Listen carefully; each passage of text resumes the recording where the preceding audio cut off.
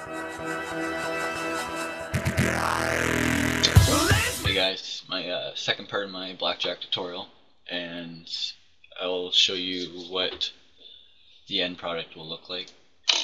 This is it here, and as you can see there's quite a bit more coding that we need to do, and I'll show you what it's like. I think you've seen this in my other tutorial. I don't get the music in this one, but you can check score, play again.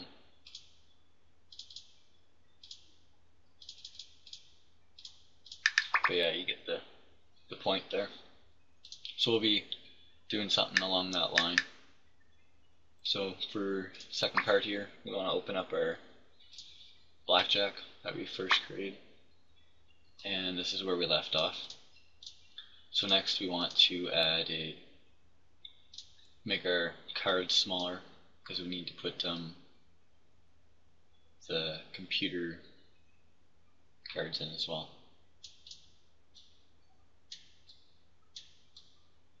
Either you can make them smaller, or you can make the form bigger.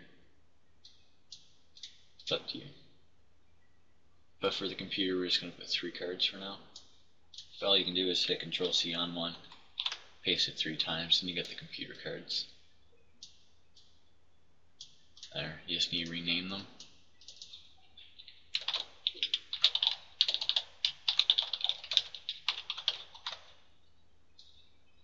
Take your text out, if it has any.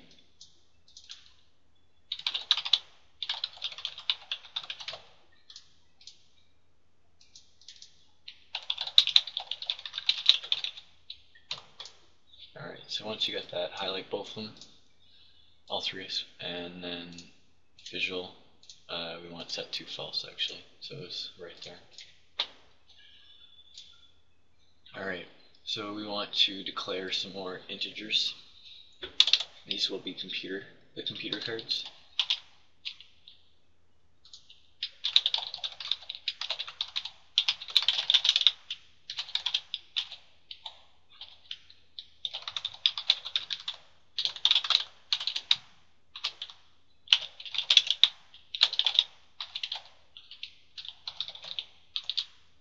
And also I have a bunch of other projects that I have made, and I'll show you those in a few seconds. And if there's any of them you guys want me to go over or make a tutorial on, I will certainly do that. And I'll go show you all the other projects. I have quite a bit of them. They're all right here. So there's adding machine, which adds numbers, calculate the squares, calculates like 4x4 squares, it'll draw them, 2x2 squares, whatever you want to put in. A bunch of converters, like Hello World was my very first project I did. So, alright, so for a computer card, what we want to do is we want them to generate as soon as the form starts up. So what we want to do is go back to our form and just click on the form itself, double click it, and it should open up a new private sub. So we'll take these here, cut them, and we'll paste them down in the form.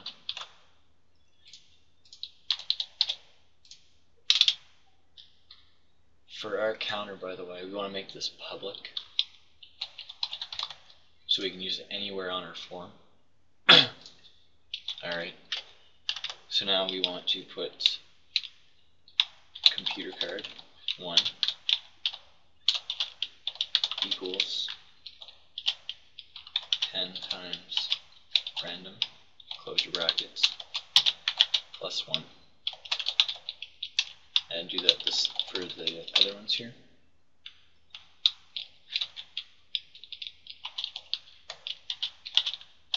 You can just copy this here if you want. Probably a little quicker.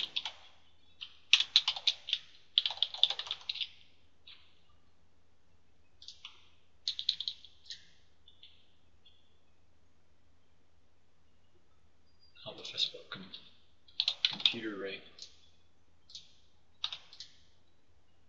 There we go.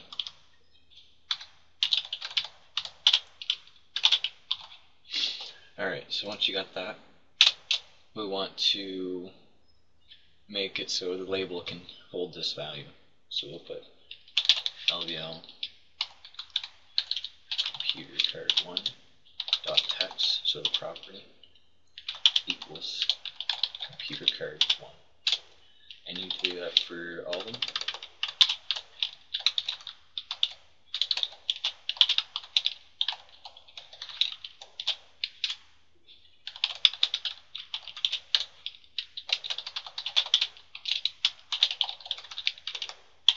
Alright, so now we got that. So now when we run this, hit draw our cards here, you see we don't get these ones because they're set to false on visible. What we're going to do next is we're going to put check score, and when you click check score, it's going to display the 3 cards that the computer has. So we'll go back to our form and we'll go add another button. We'll do more work on the button later, but for now we're just going to set it so we can see the cards of the computer. So we'll name the button name BTN check score, and the text will check score as well.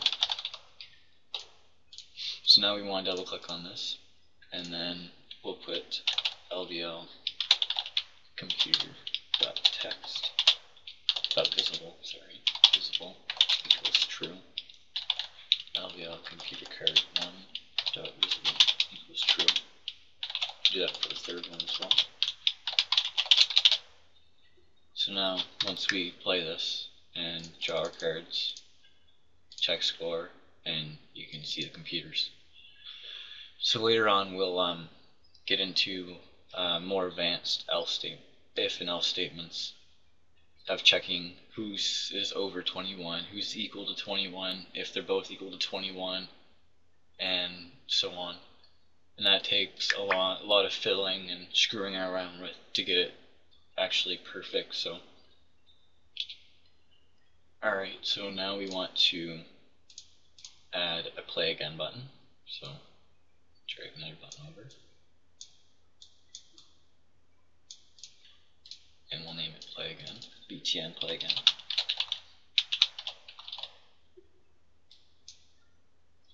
And we'll name the text play again. So now what we want to do here is we want to reset every single card and hide these 3 cards again. So we'll double click on this, and we'll put, very first thing we'll do is copy these ones up here. So Control C, Control V, and then just backspace, and then pick false. Oops.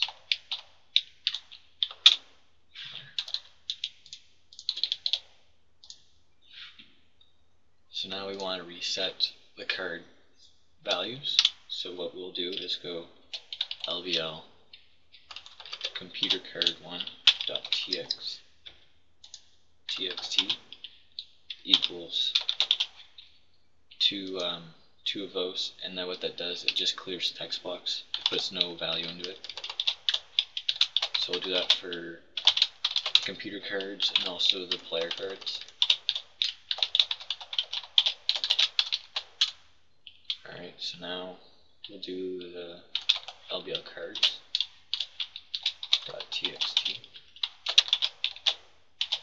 Alright, so now if we hit F5 to play, draw the cards, check our score, and then play again, and it resets them. And you notice we can't draw any more cards. It's because we don't have the counter. We haven't reset the counter, so the counter can't reset. So that's what we need to do now. So we'll just reset the counter. Counter equals counter, and we'll subtract 5. Actually, no, we won't do that because what if the player just clicks the button twice, then it'll be in negative. So we'll just put counter equals 0. Draw our cards, check score, play again, and we can draw our cards again. Check score. Computer hasn't generated them, so what we're gonna have to do is take this code here, and we'll just put it down here. Just keep everything organized. So now, if we hit F5, draw card should work, check score works, play again, check score. See, and we don't want that to happen also. Check score is chosen, so we're going to have to disable those buttons. And we'll put another if statement in here. If counter equals 5 or greater than 6, or we can just put greater or equal to 5, then ms message box start your saying. So we'll put you can't draw anymore, if I can spell, anymore cards. So that will happen every time the counter equals 5 or greater. So, and now we want to put the very first of this, actually when the form starts, so right here, we'll put btn check score dot enable equals false. So that will disable that button, so you can't press it until you want the player to actually check it. And what we'll do now is put it back up here, so if the counter equals 1 or greater, the button is enabled then. So if counter equals or greater to 1, then btn check score dot enabled equals true. So now if we play this, we can't click check score yet, but if we draw a card and then click check score, we can. So after we click check score, we don't want them hitting draw card. So once they click check score, btn draw card dot enabled equals false. So now we want to reset that in check play again button. So btn draw card dot enabled equals true. btn check score dot enabled equals true.